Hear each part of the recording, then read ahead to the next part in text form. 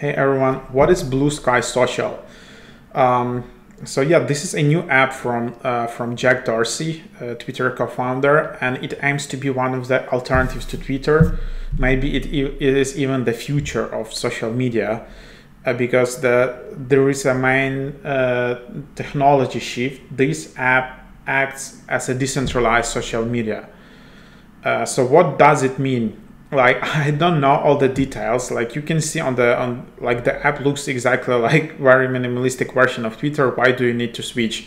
But the idea is that you have this app just as an interface, just like a say front end part, just like an app part, and then all the backend, meaning all of your followers, all of your content, maybe your likes and all of that are just stored in some kind of decentralized protocol, which cannot be moderated. I mean, it can be moderated, but your account cannot be like banned easily. Your content cannot be also deleted easily. And then, for example, you can take all your followers from this app. If you don't like it, you can take them from Bluesky and move to Damus, for example. It's just, I don't know, it can be like that, or some other app. And all your followers, all your content moves with you. And you just leave that app. And the app acts like just like an interface, while all the backend is decentralized. So that's, I think, one of the directions where it goes. And like the backend will be just based on some kind of protocol. I don't know all the details here. This app is just being released in the App Store. However, if you want to create an account, you will need to have invite code.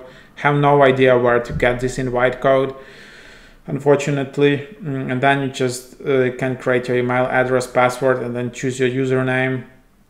And then just reserve your username. Maybe it's a good idea to start now. You can easily reserve like first name, username here in this app, which might be worth a lot in future if this app takes off. So try to get that invite code. So yeah, that's basically the idea. Super interesting.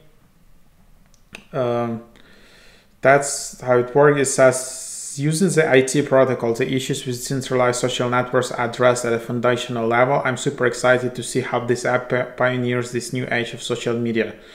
So that's what you can see here. It's being developed by Jack Dorsey. There are other similar apps which try to do that. So there is like a Damus app, which was one of the first one, which is based on also on Nostr protocol, and it has similar concept.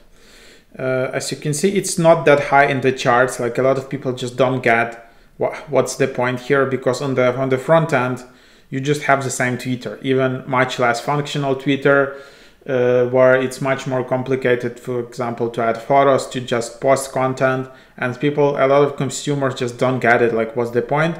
But you understand what's the point when there are big issues, when some accounts can't be banned, when there is much more freedom on the app, and there is no one entity who controls all the content, and nobody can just easily ban you. Even if you're banned in one app, you can take off all your followers, like you have 1 million followers, and take them to another app. So these are some of the things which like decentralized social media can bring, and maybe this is just one of the first steps here with the Bluesky. So definitely give